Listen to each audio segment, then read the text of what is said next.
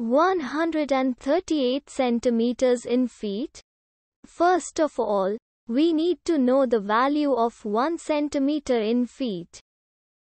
It's always 1 centimeter equals 0.03280839895 feet.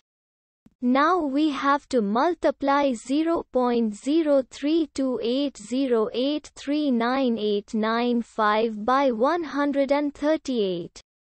Therefore, 138 centimeters times 0.03280839895 feet equals 4.5275590551 feet.